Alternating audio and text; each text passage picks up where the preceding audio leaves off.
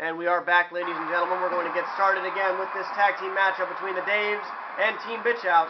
And here is a pin. 1, 2, 3. Oh, Boston got it. So, I guess we really didn't need that part 2 there. So as you can see, the Daves celebrating in the ring.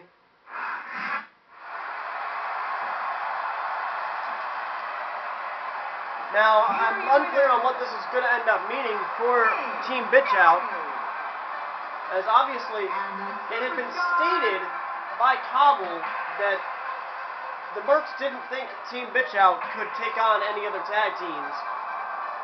And as you can see, they managed to lose one to the Daves here.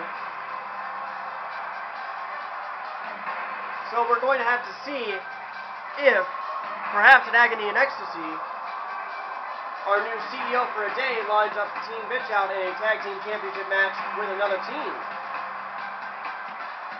But all of that will be determined later tonight in that main event. We, of course, have more action coming for you tonight here on Thursday Night Magic.